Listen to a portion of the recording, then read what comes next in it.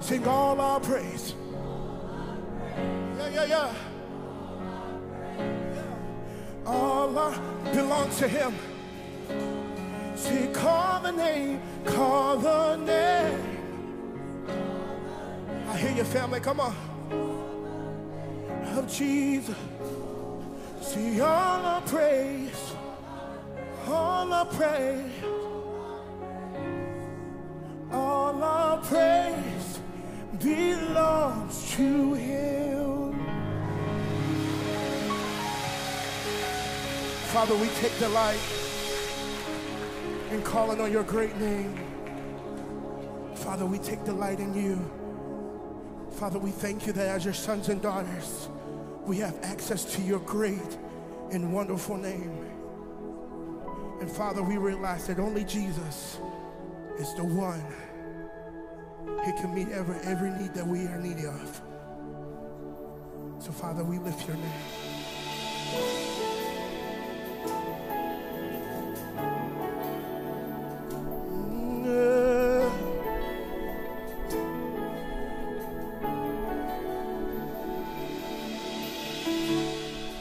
Who can take a heart of stone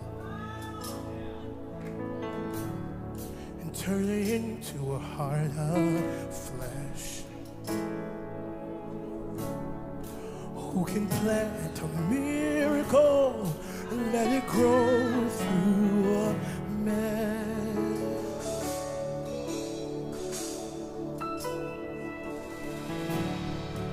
Who can walk what was broken and make it better than before? Who can be the one who suffers and bring comfort to their souls? And we say, only Jesus, only Jesus, only Jesus. Oh,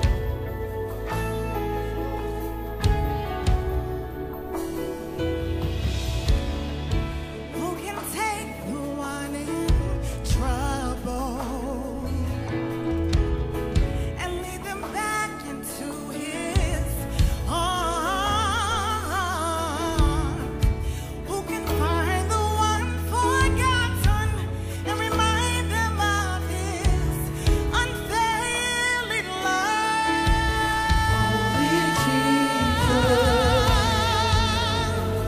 Only Jesus can. Only Jesus can. only Jesus. Only Jesus can. Only Jesus. Only Jesus. Only Jesus. Who can carry every burden? Jesus can. Who can rescue and deliver? Jesus can. Jesus Hide us in the shadow.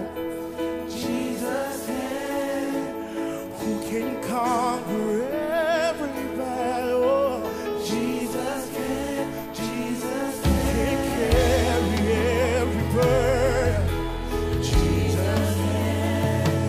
Who can rescue and deliver? Jesus can. Jesus Can hide us in the shadow. Jesus can. Who can conquer every battle?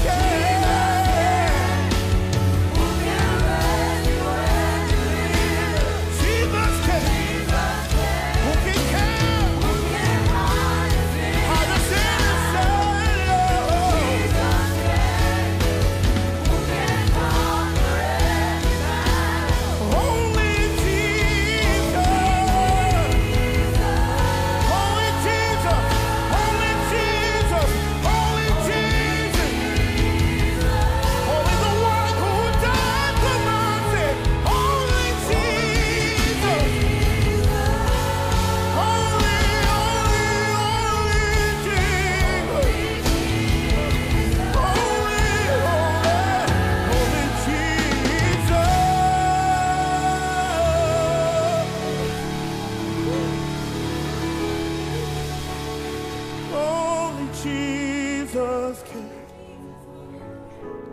Only Jesus can. Only Jesus will. Oh God, oh God. Only Jesus. Only Jesus, only Jesus. Only Jesus, only Jesus. Only Jesus. Only Jesus. Only Jesus. Only Jesus. Only Jesus. It's only Jesus. It's only Jesus. It's only Jesus. Oh, it's only Jesus. Oh, it's only Jesus.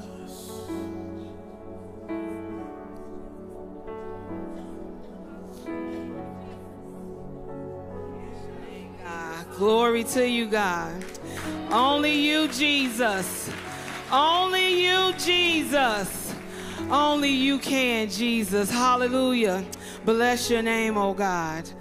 Galatians 3:26-27 reads, "For you are all children of God through faith in Christ Jesus. And all who have been united with Christ in baptism have put on Christ like putting on new clothes." Family, let's put our hands together for Naya and Maverick as they prepare to go down in the waters of baptism.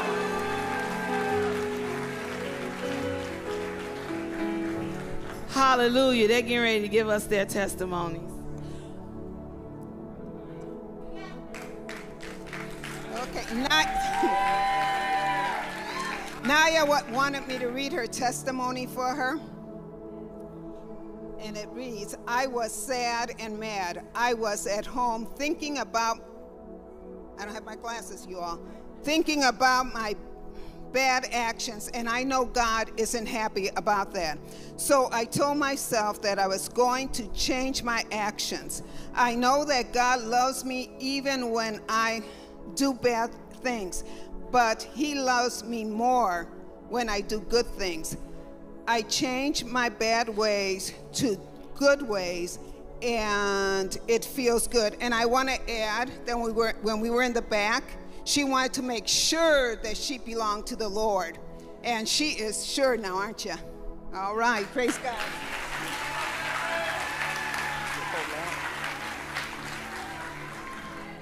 Hi, I'm Maverick. I want to be baptized because I want to show people that I love Jesus, to get my burdens off my chest. I want to thank Jesus for all He has done for us, and thank God for everything He has done for me. To keep me healthy, I know that Jesus will always love me, and He is King. Amen. I know Jesus will always help me. How many of us know that? Jesus will always help us. Hallelujah. Let's stretch our hands out, family, and pray for them. Father God, we just thank you, God. We bless and honor you, Lord God, for Naya and Maverick, Lord God. Father, we pray that you will continue to grow them up in the knowledge of you, God, that you will continue to give them the boldness to stand and say that Jesus is Lord. Father, we love you, we honor you, and we bless you this day for these young people going into the waters of baptism. In Jesus' name we pray, amen. Amen, family. Let's continue in worship. Turn your attention to the screen.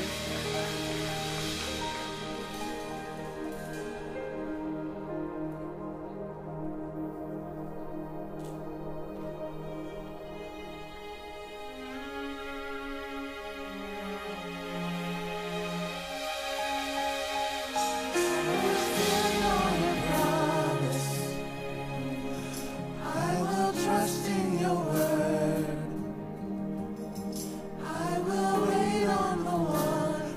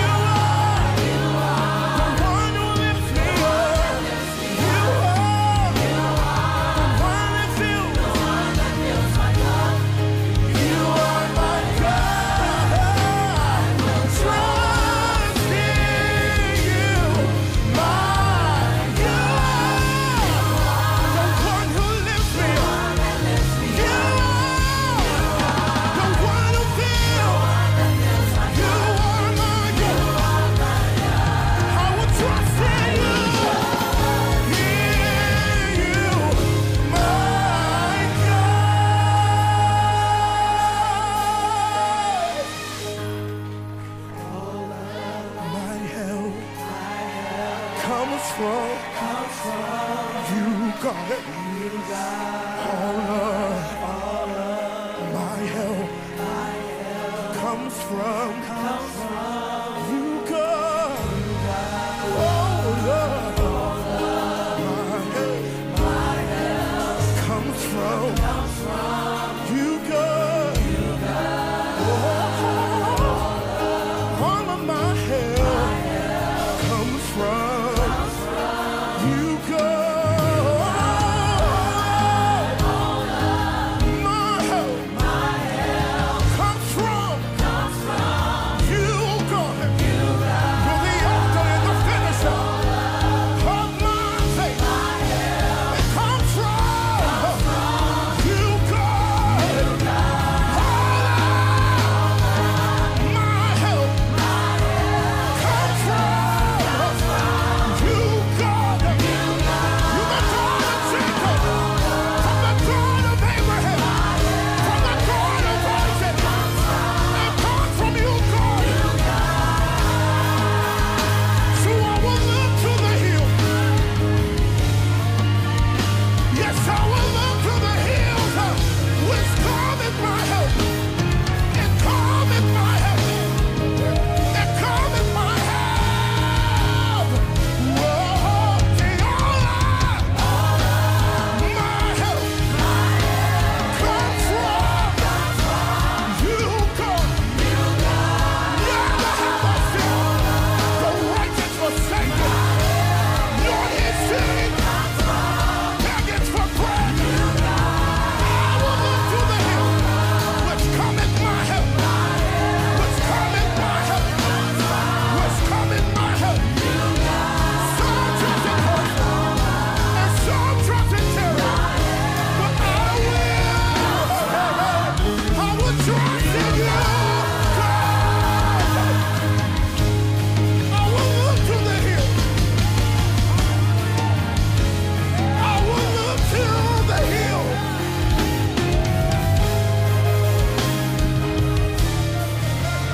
Oh God, hey, I will look to the hills. That is where my help is coming from. I will look to the hills. Oh God, hey, oh, I will look to the hills. Hey, yes, God, hey, I feel my help coming. Hey, I feel my help coming. Oh God, I will look to the hills. I came to encourage somebody this morning that the only thing that you gotta do, the only thing you gotta do is just look up. The only thing that you have to do is just look up. Just look up. 'Cause all of my help, it comes from you, God. Oh, it comes from the Lord. Yes, it comes, it surely comes from the Lord. Family, only thing you gotta do is just look to the hills. Come on, tell your neighbor, say, neighbor, look to the hills. Look to the hills, because your help is coming. Your help is coming. Your help is on the way. Your help is on the way. I know you've been praying. I know you've been fasting. I know you've been believing. But I came to tell you that your help is right here. Your help is not just on the way, but the help is right here. Your help is right here. Your help is right here.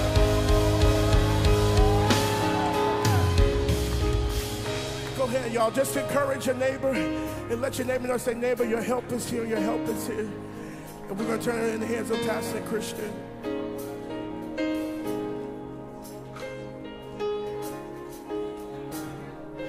Amen. And as you greet your neighbor, go ahead and take your seat. Take your seat. Take a load off your feet. Cool. Good morning, Anthem Church. How y'all doing this fine, beautiful morning? I'm going to talk to the very back because that's my rowdy crowd. Good morning, Anthem Church. Hey, so good to see your smiling faces on this beautiful spring morning. For those who don't know me, my name is Christian. I have the pleasure of serving on your pastoral team here at Anthem Church. We would like to take this opportunity to recognize a few people. Number one, can we give it up for the people that's online, that's viewing on the other side of the camera? Thank you guys so much for tuning in, whether you're catching the live or a restream. Secondly, we would like to recognize our first-time guests. So if you've been hanging out with us for the very first time, do me a favor and just pop your hand up right there. And we just want to acknowledge you. Yo, can we give it up for our first-time guests? That was I if it was for me, but can we give it up for our first-time guests one more time? Yo! Cool. Thank you guys so much for hanging out with us. It is truly our honor and our pleasure to have you here today. We would love to connect with you. So do me a favor. It's a QR code that's right there in front of you. Take your phone out, go to the camera options, scan it. In about 40-ish minutes or 45-ish minutes, because the man is on fire this morning, Pastor Sam. He's back in the building, y'all. But in about 45-ish minutes, we would love to meet you right outside these doors. There's a neon sign that says "For New Here." And we got a free gift for you just to say thank you for hanging out with us. Give it up for our first-time guests. Cool. Hey, y'all feeling good this morning? Y'all all right? What about those baptisms, though, y'all? Those kids, man. Hey, it is offering time in the building. Yep, I got about 2 or 3 people that's excited, but I'm going to talk to a couple of more people, and I know you're going to get excited as well. We truly get excited about partnering God in our finances. It is our way to give towards mission. Our mission is so simple. It's to lead people to know Christ and make him known. There go my people, to make him known. And for the first-time guests, there's no pressure to you whatsoever, but this is for the members, frequent attenders, that we just believe in that mission and spreading the good news, the gospel of Jesus towards the kingdom. So as you guys get ready, it's 2 ways that you can give. Number one, electronically, we are anthemchurch.com/give, or if you have a cash or check here in person, go ahead and toss it into the envelope, and as you exit outside the doors, it's a container that says offering, and you can deposit it there. As you guys get ready, I got one quick promotion for you. Somebody say one quick promotion. Summertime is coming. It feels like it today. So all the parents out there, any parents, y'all ready to get ready? Y'all kids already, even though they ain't on break yet? Let's get ready, because Anthem Kids presents Kids Camp coming June 9th through the 12th. Gotta get a couple of parents that's excited. There we go. All right, got about 15 of them. All right, we're really, really excited because it's a ministry called Kids Turn. It's a high-energy ministry that loves the Lord, and it's going to be June 9th through the 12th, starting at 6 o'clock. So all your kids, your nieces, your nephews, even JoJo and Jose down the street, let's send them on to Anthem Kids Camp. So it's $25, a very low cost, and we're excited because our kids are going to experience Jesus in a powerful way. Talking about God encounters and really bringing them to the point to know more about Jesus. And I'm praying even more for salvation decisions. Can we pray for that for our kids? Yep. Can we pray that God just really shows up in a powerful way to capture their hearts? So be praying for that. Again, June 9th through the 12th. You can go to our website at weareanthemchurch.com, and you can see the link to sign up right there. A little later on, I'm going to show you a quick little glimpse of what's to come, because it's really, really exciting. Let's go ahead and pray for our offering. Father, we thank you so much for this time to give. We thank you that you're going to take this a little bit and turn it into a lot. Allow it to build your kingdom. In Jesus' name we pray. Amen. Amen. Hey, do me a favor, because y'all seem a little quiet out there. Just turn to somebody and say, hey, how you doing? Turn to the other person and say, I didn't forget about you. You really ain't my second choice. You really was my first choice. But you look good this morning. Yep. Hey, go ahead and turn your attention to the screen. And here's a glimpse of Kids Turn. And right after that, Pastor Sam is up on deck to kick us off in a new season of teaching.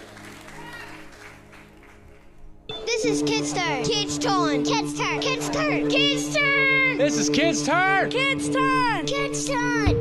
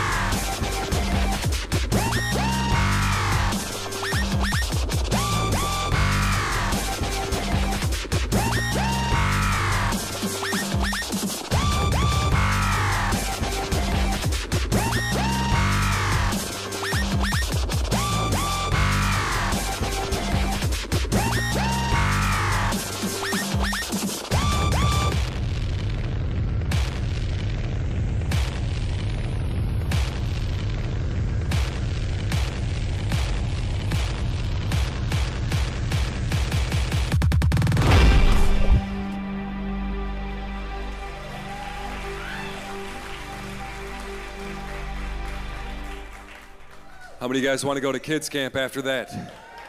So good. It is good to see each and every one of you at Anthem Church. Welcome. If you're new here, my name is Sam. My wife, Taylor, and I have the wonderful honor and privilege of serving as your lead pastors here. And I haven't been here in a while because we welcomed home our new baby boy, Jackson. So it's good to be back with you guys. And it's amazing to look out today. Our word for the year last year was fruitful. How many of you guys know God's funny? Because we got babies coming out of the woodworks here at Anthem Church, and so it's just so great to see that. That's our growth plan. If you guys don't know, more and more babies. So it is good to be back with you. I've missed you, and today, listen, you're in for a treat. Today's a historic day here at Anthem Church. You might be wondering why. Well, actually, at our 8:30 service, we actually had our biggest 8:30 gathering we've ever had already today. And now we're at 10:15, and if you guys could just wave at everybody around you because we're running out of seats, and it's great to have you here. Welcome on the other side of the camera. Then we have a noon service, and today for the first time ever, we're hosting our 4th Sunday gathering at 2:30 p.m., but it's going to be in Spanish.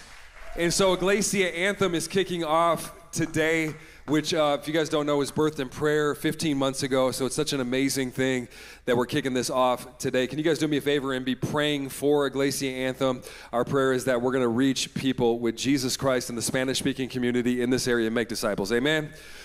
I haven't been here in a little while, but it sounds like you guys forgot how to preach back. Where's my help from? Okay, all right, you guys here today? And so that's reason number one. And number two, here's the second reason. Today's a historic day. We've never done this before. Our church is a little over 4 years old. And what we're going to be doing over the next season, we usually teach in series. We're going to call this a season, though. I'm going to walk through the book of Acts for the next 3 to 4 months. And we're going to be breaking this down in Act 1, pun intended, Act 2, Act 3, Act 4. You might be like, well, how long is this going to go? It's going to go until the Lord says, move on, okay? And I'm excited for that. What we've been looking at in our Word for the Year Beyond, we looked at how God took a person, Abraham, beyond, and what that meant to us. Now we're going to look at how God takes a people beyond.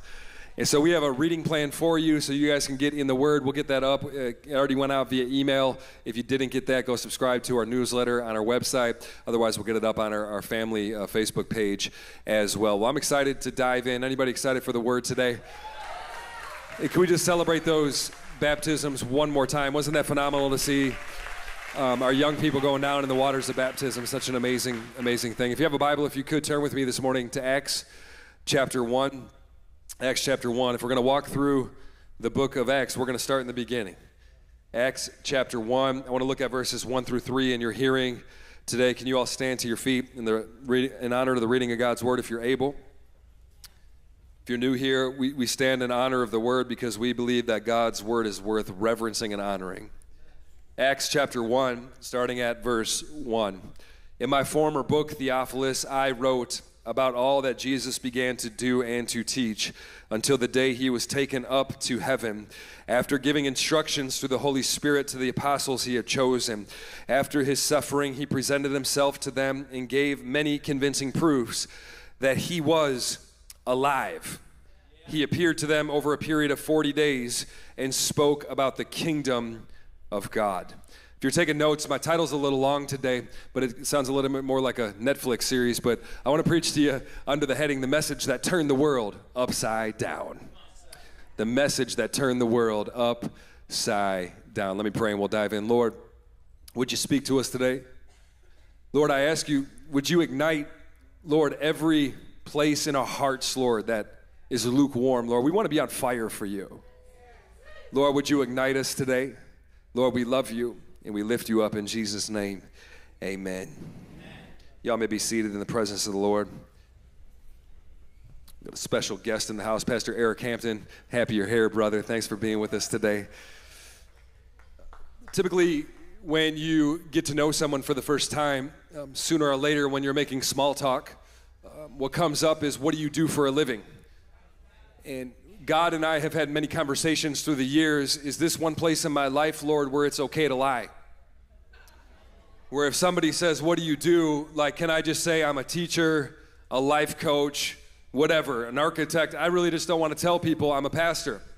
Because when I tell people I'm a pastor, usually one of three things happen. Number one, I say, what do you do? I'm a pastor. And then the person's like, well, I'm a believer too, brother. I follow the carpenter as well. Let's go break bread together. And it just gets super churchy real quick. You know, it's like, wow, you were just so normal until you found that out.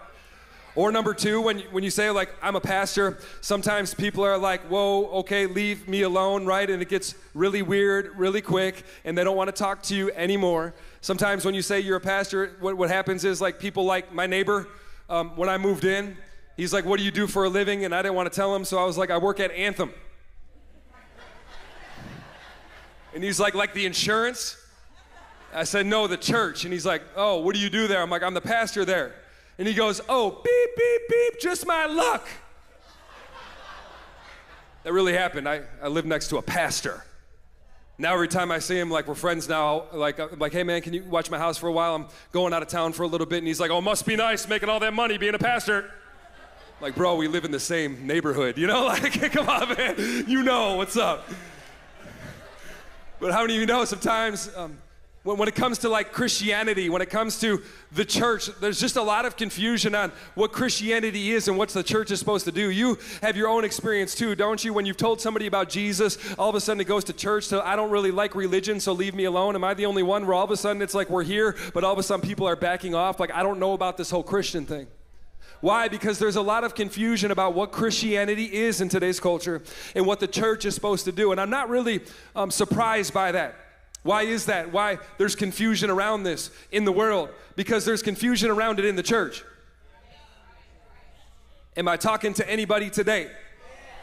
I'm not surprised that there's confusion in the world about what Christianity is and what the church is supposed to do, because there's confusion within the church even on what a Christian is and what the church is supposed to do. You guys know this. I can't not say this. If you drive to our church today, if you're watching on the other side of the camera, you might not know this, but there's actually 10 churches on our street.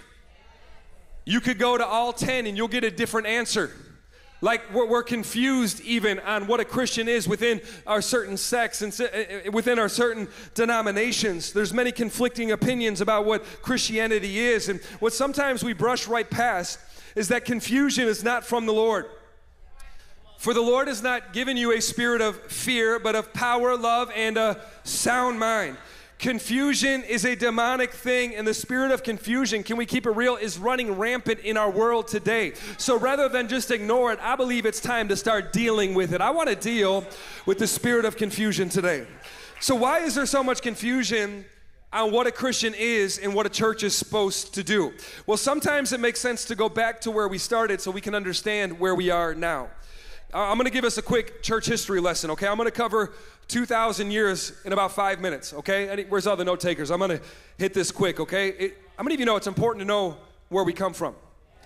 So sometimes people are like, how old is Anthem? I'm like, well, technically we're 4, but really technically we're like 2,000 years old. Come on, we're part of something bigger, something greater, the church of Jesus. And so quick church history lesson. In Matthew 16 and 18, I'll start here. Jesus says this, and I tell you, you are Peter, and on this rock I will build my church, and the gates of hell shall not prevail against it. The word for church here is the Greek word ekklesia, which means assembly. Back in the day when this was written, you could have an assembly of women. You could have an ecclesia, an assembly of men. Anytime people came together for a specific purpose, it was called an assembly, ecclesia. Ecclesia is translated as an assembly of people called out around an idea. So at the ecclesia, the church can be defined as this, an assembly of the called out ones. Anybody grateful that you're part of the called out ones by the Lord? This was the original design for the church, an assembly of called out ones. And so what happens is Jesus dies, Good Friday. Jesus resurrects from the dead. How many of you know he's still alive even after Easter and you put your pastel colors away? And for 40 days, Jesus appears to people on the earth. And he's talking to them and he's appearing to them. That's why we have so many eyewitnesses to his resurrection, which brings us to Acts chapter 1. And what had happened was Jesus, some of you know this, recruited these 12 guys and took these fishermen and tax collectors and outcasts and said, listen, I'm going to use you to be my witnesses and to take my message all over the earth. And this is crazy. This is mind-blowing. In a time and age where people wouldn't even leave their city or region, Jesus looks at them and says, I'm going to use you, yes, you, to take this message to the ends of the earth. Jesus comes in and says, you're going to be my witnesses. Never has there been a bigger assignment given to such an unqualified people. But that is exactly what happened in Acts chapter 2. What happens next is 50 days after the resurrection. Somebody say 50. In the year 33 AD, Pentecost happens. The Spirit is poured out. Pentecost, and the church is birthed. This Peter preaching under the anointing and the power of the Holy Ghost sees 3,000 people get saved. How many of you know we need some good old-fashioned preaching under the anointing of the Holy Ghost still today? In the early church, the ecclesia in this moment was birthed. The ecclesia is birthed in Acts chapter 2. It's birthed as a movement. The early believers, what you would see in the book of Acts, is they would gather in homes. They would gather in gardens. They would assemble simply around a mission and a message. What was the mission? What was the message? The message was that Jesus the Nazarene lived, died, rose, ascended into heaven, and by the way, he is coming back. And the mission was this: now go and make him known to other people. Wouldn't that be a good mission for a church, to know Christ and then go make him known? How many of you know our message is actually the mission? Right? And here's what he says, now go do this. And from here, it's amazing when you follow the book of Acts, this ragtag group of men and women empowered by the Holy Spirit took this message of Jesus' birth, life, death, resurrection, and ascension. And the word in Acts 17:6, when they saw them walking on the streets, they looked at them and said, those are the ones who turned this world upside down. They took this message of Jesus all over the ends of the earth and turned the world upside down. And what had happens was, and you can document this, you know, we could all go to Google and look it up for yourself if you want. This explodes so much, this movement, the ecclesia.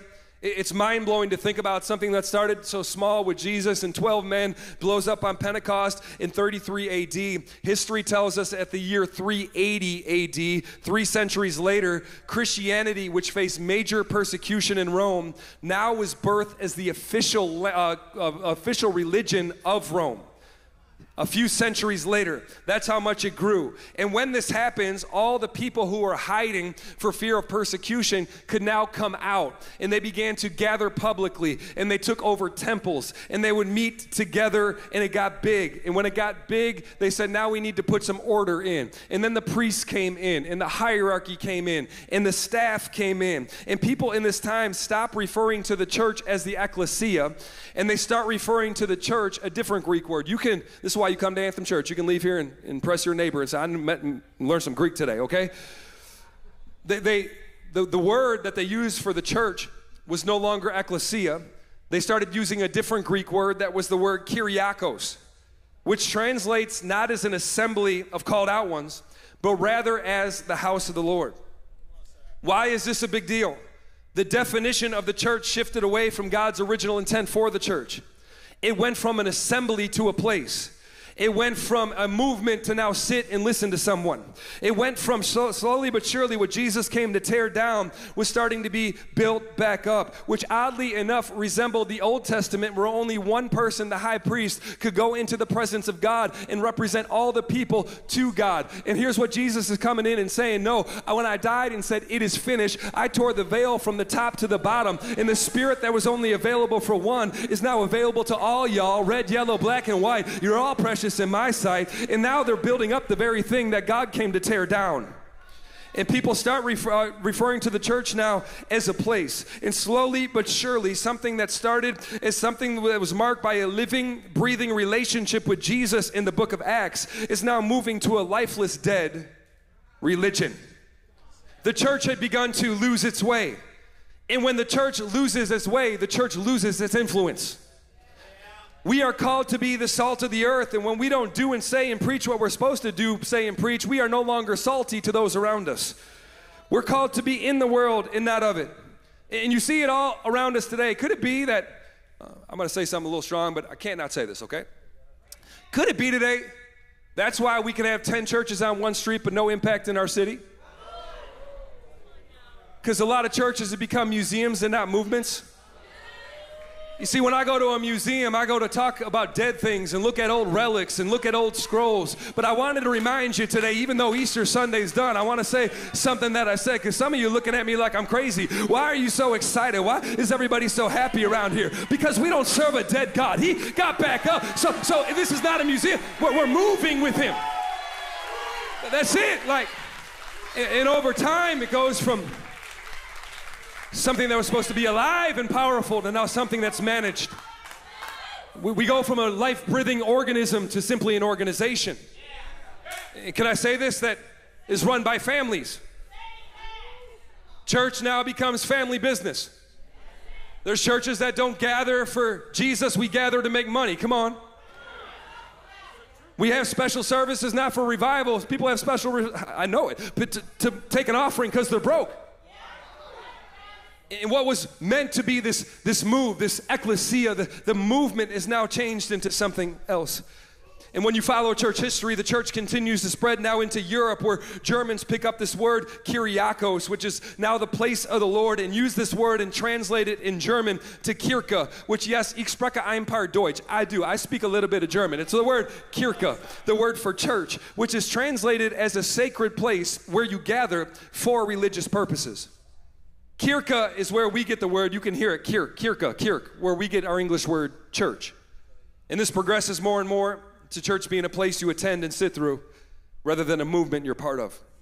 And so after some time, now we go from 33 AD, spirits poured out, ecclesia, to 380 AD, the Kyriakos, now the house of the Lord, and goes all the way now to 1517. Now we have an issue, but how many of you know God will never leave us empty-handed? Anytime God has a problem on the earth he wants to take care of, what does God do? God raises up a person. When God wants to deal with an issue, he raises up a people. He raises up a church. He raises up a people that are about the remnant, that are going to go back to the original design. I came to announce to you today, Anthem Church, we are a remnant people. We go back to what the word says, what Jesus preaches, and say it unapologetically. And so what happened was there was a need on the earth. So what does God do? He raises up a people called the Reformers, one of which goes by the name of Martin Luther, who said, you got this all wrong. We need to go back to what Scripture says. It's not about one person hearing from God for me. I don't need to go to a priest to repent. I don't need to talk to the Virgin Mary. I don't worship all these saints. I'm here for the Most High God because God tore the veil. We need to go back to the priesthood of all believers, where it's not about one pastor on a stage, that all y'all are ministers for the kingdom of God, and we all got one message, and his name is Jesus.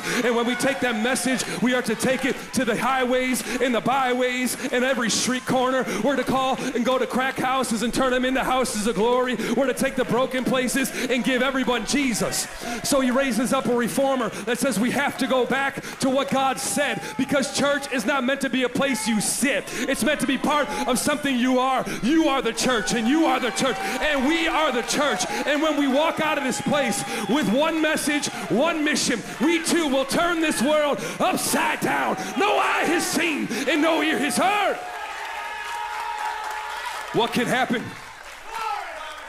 when how many of you know where there's unity, the Holy Spirit comes? And now it's up to us in our generation. Every generation of church has to make the decision, what is the church to us? Well, for me and our house, can I tell you, we're going back to the ecclesia. We are a gathered people, not the yes, the house of the Lord is great, but we're called to assemble. We are a people. We are the people of God. And so that's what you see in Acts. I finally got to my text, and I just preached myself happy. I don't know about you, but a question that I ask all the time, I just want to make sure we're on track as a people with what we're supposed to be doing. You know, time and time again, if you follow church history, what started off as pure becomes political. What starts off as pure, now we carry the wrong message, and now it becomes a dead religion. As we've grown, I'm happy about it. We're standing room only today, maybe in 3 services and maybe 4.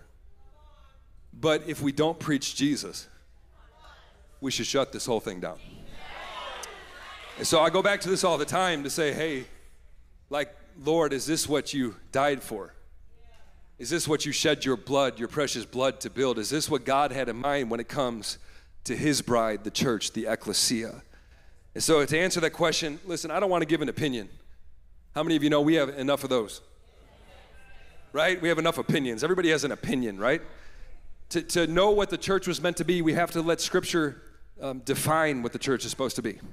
And so I'm going to give a really foundational thought from Acts 1, because here's what I see is the message of the early movement. It was the message of the ecclesia that is still our message today. We see the message and mission they had as a people. And I want to pull out 3 quick things that we have to get right in order to understand this. Now, before I give these to you, how many of you know we're walking through the book of Acts for quite some time? Now, if we're going to do a study, anybody excited to dive a little deep?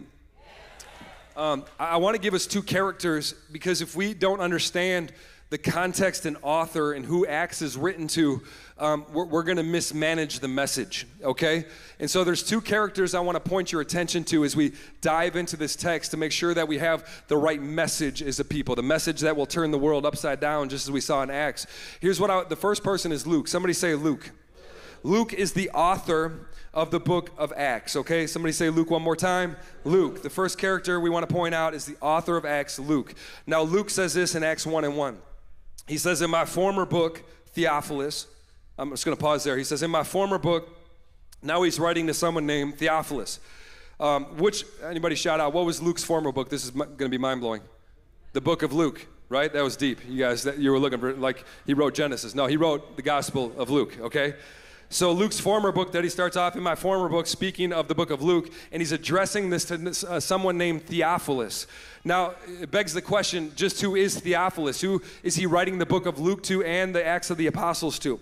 Well, we don't know exactly who Theophilus is, but we can deduct from history that he was a man in some prominent position who had heard about Christianity and was curious. And he knew Luke was not only a doctor, but he was an historian. Listen, Luke was a doctor and historian. And so he was curious about Christianity, so he hires a historian to go get information so he could write it. And what you need to know about Luke, Theophilus is saying, I'm curious about Christianity. So Luke comes in and says, here's what I'm going to give you. I'll give you the basics and what this is all about. And Luke is a very detailed writer.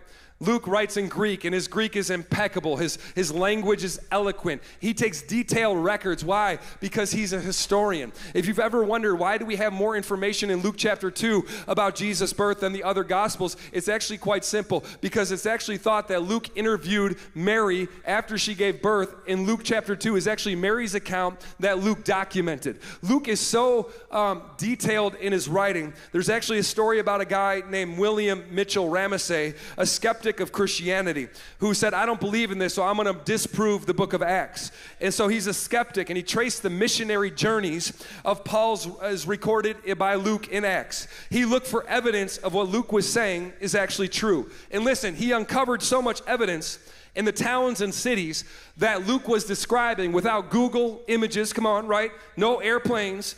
Here's what he said. What he said has to be true. It's so accurate. And he ended up turning his life over to Jesus Christ. He said there's so much evidence to Jesus and Christianity, and Luke documents it so well, I'm going to become a believer. And in Acts 1, Luke lays this out. And he says, here's what you got to understand about the message of Christianity. And he writes to Theophilus and he says, here is what you need to know. And he starts off, and I want to just give 3 things that we got to get that Luke is saying to Theophilus to get our message right. I'm going to hit these quick because this is just the opening message. I'm going to try to get you to come back next week, okay? Here's what Luke said. If you want to get Christianity right, the message right, if you want to get church right, here's the message of the movement. The first part of the message, it's really simple. You got to know what Jesus did. What Jesus did. Luke starts off with Theophilus and gets right to the point about the beginning of the message that the early church preached and marked and turned the world upside down. He said this was their message. He said, in my former book, Theophilus, what did he say? I wrote about all that Jesus began to do and to teach. In the summary, a summary of the book of Luke is simply that. It's all that Jesus began to do and teach. And can I remind us that this is what our message is about? You ready for it? Here's the reason we're here. Jesus. Like this is all about Jesus. Luke is saying, I'm writing to Theophilus, I'm going to tell you even more about Jesus since this whole thing is about Jesus. Can I remind us, church, that Christianity at its core is not a set of rules. Christianity is not just some moral compass. Christianity at its core is the message of Jesus. And I got to say something, you know, I've been home for a while, I visited some churches. One thing that seems to be missing that kind of surprised me a little bit from a lot of churches is Jesus. I'm going to let that sink in. Like, you preached really good and had a shout, but there was no mention of Jesus. Your music was good, but where is Jesus? Like, a message that is missing in a lot of places is Jesus. People seem to be interested in teaching the application of a better life and how to get out of debt and how to have a better marriage rather than exalting Jesus. But I wanted to remind you, that's great, but men, can I get a witness? If I want a better marriage, I just got to learn Jesus better. If I want to get out of debt, I need to learn Jesus better. Jesus is the answer to every problem that we have. Jesus himself now says, now that you got this message, here's what I want you to do. You need to know this message, all that I did, and here's what I'm going to do next. Acts 1:8. I'm going to use you to now go make me known. Jesus says this is the message, you know, all I did and all I said. And he says, but you will receive power when the Holy Spirit comes on you, and you will be, look at your neighbor, this is the only time I'll do it. Say you, he's talking to you, You will be my witnesses in Jerusalem, in all Judea and Samaria, and to the ends of the earth. These men who turned the world upside down. Jesus said, here's the message. Be a witness to what you've seen with me. Testify simply to what you've seen me do. Can I tell you, in a court of law, a witness can only rightfully and legally testify to what they've seen. That's why this message, some of you like, skip me with this. When are you going to give me some application? Because you just don't have anything to witness to yet. But there's some of us here today that can witness to a whole lot of what Jesus, I've seen him do in my life. That I was broken and he healed me. I was lost and he found me. Can I get a witness? I could testify to that. Jesus says, I'm going to send you out to preach. And when you go, I want you to tell them about repentance and forgiveness of sin, how it's only possible through me. And tell all the people that no man cometh to the Father except through me. And tell all the people that I am the way, the truth, and the life. That I am the message, that the message is a person. And by the way, don't forget that this message is not only for one nationality. Don't forget that this is only for the Jews. I'm going to send you out of Jerusalem to the ends of the world. And so if they're white, preach Jesus. If they're black, preach Jesus. If they're Indian, preach Jesus. If they're Asian, preach Jesus. If they're Puerto Rican, preach Jesus. If they're Mexican, preach Jesus. If they're Venezuelan, preach Jesus. And if I be lifted up, I will draw all men unto me. Jesus saying, if you preach me, I'll bring them to me. You need to lift me up. Preach Jesus. Preach Jesus.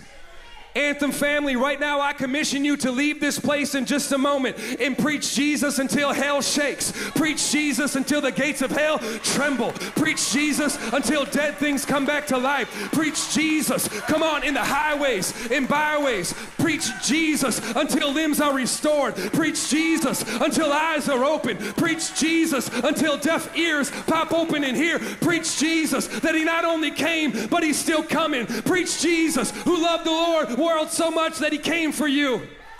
What would it look? Come on, that's our message. Anybody grateful? That's the message. We're called to preach Jesus. Could it be like when you look at churches that are empty, what's wrong, the church or Jesus, when he says, if you lift me up, I'll draw all men? Could it be because the message of Jesus is no longer there? We focus on lesser things, things that we want to do. I'm not saying like after school programs are bad, but we're a church. I preach Jesus. Come on, like that's it. That's what we're called to do. And I'm telling you today, my Jesus has no favorites. Red, yellow, black, and white. How many of you know we're all precious in his sight? And people sometimes tend to get this confused. Well, how do you guys come together on a Sunday morning when you're from so many different places? Because here's the thing, we don't gather under a president's name. We don't gather like under politics. We don't gather under like our city's name. Here's the thing, the gospel is the great equalizer. So the moment you walked in the door, I don't care how much money you have, and I don't care about your tribe or your background or how many degrees you have on the wall or don't have. The gospel makes us all equal in his sight. We are all dead to sin in desperate need of a savior. That is the gospel. Luke said this is what Christianity is. Did you notice that everywhere the early apostles went, everywhere they went, they preached Jesus? Like, we're going to throw you in jail. They're like, cool, do you know about Jesus? This guy's begging for money in Acts chapter 3, and we'll get to it in a minute. And they're like, hey, give me some money. And Peter and John look at him, gold and silver have I not, but one thing I have I give to you. In the name of Jesus, get up and walk. And can we just keep it real? Sometimes we actually discount the power of Jesus, and we look at somebody who needs money and we say, go to financial peace. And that's a good thing. But how many of you know you could be debt-free and still not know Jesus? I think let's get people to Jesus, right? And then see their lives restored. But everywhere they went, they preached Jesus. And here's what you got to see. Luke said this is what Christianity is all about. He's saying in his book, you need to know what Jesus did. He said, Theophilus, I'm writing this to show you, this whole book, what Jesus did and what he taught. And you might be like today, well, tell me something new. Like, I already know all this. Do you? Here's my concern, church. There's a lot of people here, and I'm grateful. But this makes me weep at night that one of you are going to get called home in the moment you meet our Lord and Savior, Jesus Christ. He's going to look at you and say, what did you do for me? And you're going to say, I prophesied in your name and I preached in your name. And he's going to look at you and say, get away from me. I don't know who you are. And so do you really know Jesus? So let's just do a quick test to see. Like, these are things we need to agree on that Luke says are basic fundamentals of our message. You ready? Luke documented the virgin birth. He's saying there's no Christianity without the virgin birth. That God's plan was to impregnate Mary through the power of the Holy Spirit. And he writes firsthand the story to Theophilus of how that happened, that God wrapped himself up in flesh, came to the earth. Can I tell you, if someone says they're a Christian but doesn't believe in the virgin birth, they're not a Christian. Like, it's essential, come on, right? Because if he wasn't born of a virgin, then he didn't have power to save you with his blood. And he writes firsthand the story, right? And not only did Jesus come into the earth, but Jesus worked miracles. How many of you know a God who works miracles is an essential part of Christianity? That we serve a miracle-working God, that he can take your heart and redeem it. That not only Jesus was nailed to a cross. Anybody believe that he was nailed to a cross for the payment of your sin, for the remission of your sin? That's essential, that Jesus died for your sin, and no man can cometh to him except through Jesus, and you need to repent of that sin. Somebody say, come on, repentance, right? And he's saying all these things, but not only that Jesus died, but that early Sunday morning he got back up. How many of you know he's still risen after Easter? Come on, like, that's essential that he rose from the dead. We have to be in agreement. If you don't believe Jesus resurrected, that's not Christianity. And then he roamed the earth for 40 days. And then 50 days, after 40 days, he ascended into heaven. That's essential. Why? Because now he sitteth at the right hand of God the Father Almighty. But he doesn't stop there. Acts chapter 2, he pours out the Spirit. How many of you know that's essential, that now we are empowered? We got some power through the work of the Spirit. And this is the message of the ecclesia. This is the message that turned the world upside down. And the first thing Luke told Theophilus, he wrote in the Gospel of Luke what Jesus did, but he doesn't stop there. And I got 2 minutes, so I'm going to hit this really quick. He writes the book of Acts, and he says, now let me lay this out, the second part. He said, this is all Jesus began to do. The next thing we got to understand to get this message right is what Jesus is still doing. How many of you know Jesus still saves? He still delivers. He still heals. What's he doing right now? He sitteth at the right hand of God the Father Almighty, making intercession for you. He's bringing your name up to God. Like, that's a powerful thought. He's still moving on the earth today through the power of his Spirit. And he's doing that right here, right now. And not only what Jesus did, not only what Jesus is doing, but let me close here. We also got to get this right, what Jesus will still do. How many of you know Jesus is still going to do some things? This is the fullness of the message that turned the world upside down, the message of our movement, the message that we need to get. What did Jesus do? What is Jesus doing? And one last thing, what Jesus will still do. Acts 1, 9, and 11 tells us plainly. After he said this, I'm going to use you and send you out all over. Jesus was taken up before their very eyes, and a cloud hid from their sight. They were looking intently up into the sky as he was going, when suddenly 2 men dressed in white stood beside him. Men of Galilee, they said, why do you stand here looking into the sky? This same Jesus, who's been taken from you into heaven, will come back. I was waiting. In the same way, let me try that again. I'm going to say will come back, and then you get excited. The same Jesus, who's been taken from you into heaven, will come back. In the same way, there it is. You've seen him go into heaven. Jesus may have ascended into heaven, but the word tells us he's still coming back to get his bride. And he's going to continue to act until his enemies one day will be made his footstool. You know, this Monday, we talked about how today's a historical day at Anthem Church. Monday was a historical day for all of us, is we had the solar eclipse, right? And my son was getting ready to go to school, and they watched it at school, and he had his little glasses, and you guys know I'm a preacher, so I'm going to use whatever I can to preach Jesus, you know. So we're going to school, and he's getting ready, and we start talking. I said, son, you know, some people, I don't believe this, but some are saying, you know, during the solar eclipse, like the world's going to end.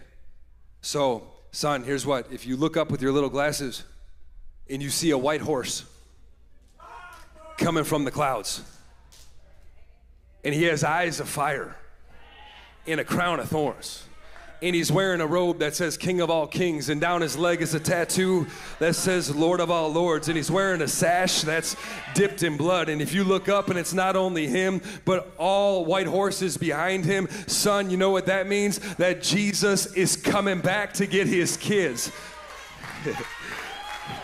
And he looked, and I said, I wonder if you know him today, son. Do you know Jesus? Because this is your chance. And he looks at me, and he said, I thought I did, but let me pray again right now. So I'm in the school drop-off line. I said, let's pray right now. Repeat this with me. I am a sinner in desperate need of a Savior. And I told him, you know, I don't think the world is coming back right now, but one day he is. But son, if you look up and see that white horse, you better start preaching Jesus to your classmates. Start preaching Jesus to your teachers, because this is the message that turns the world upside down.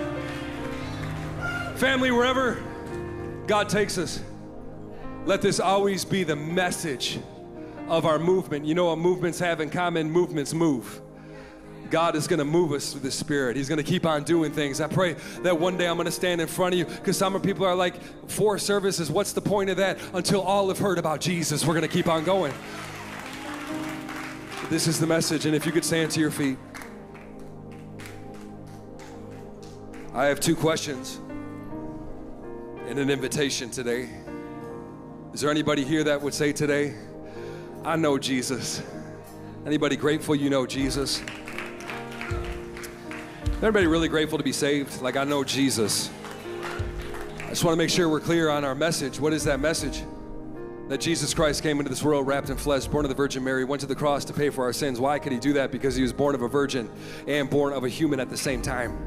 And when he died for our sins, that blood washed away our sin, but he didn't stop there. He rose from the grave to defeat death so that we could spend eternity with him. That's why we can cry out and have hope today. Oh, death, where is your victory? Where is your sting? Because Jesus has authority now, even over death, but he's not gone forever. He is coming back.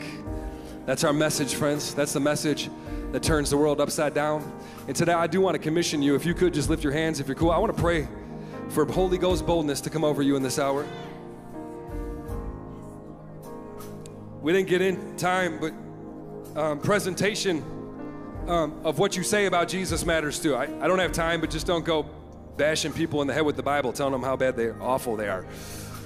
But I want to pray for you, because you guys know this already. I'm praying for you on the other side of the camera. Lord, I pray, Lord, as we get ready to leave this place, Father, help us to be united, Lord, with the message of Jesus. Lord, I pray that this be a season, let this be an hour, let us be a church, Lord. Lord, we want to be the ecclesia. We want to be on mission, Lord, for what you would have for us. Lord, let this be an hour where we know you deeper and speak of you higher than ever before. Lord, right now as we look out, there's not even room for people to gather here.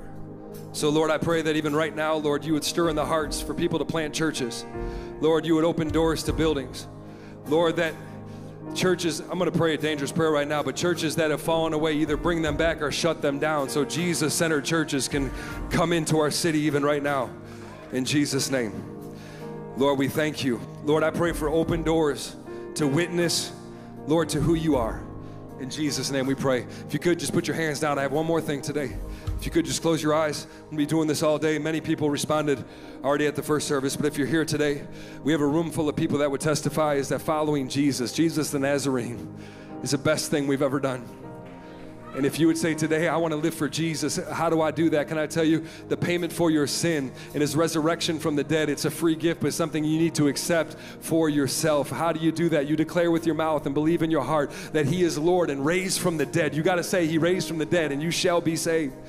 And so if you're here today, I want to lead you in a simple prayer in just a moment. But one more time, we do have a room full of people that would testify following him is the best thing ever. And if you're here today, and say, I want to give my life to Jesus, I'm not going to embarrass you. We're just going to pray with you.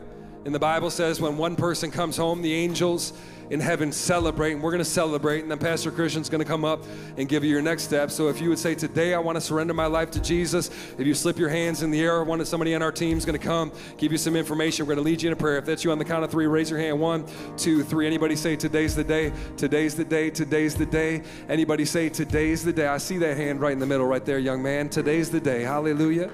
Anybody else say, today's the day? If we could just pray this prayer together today.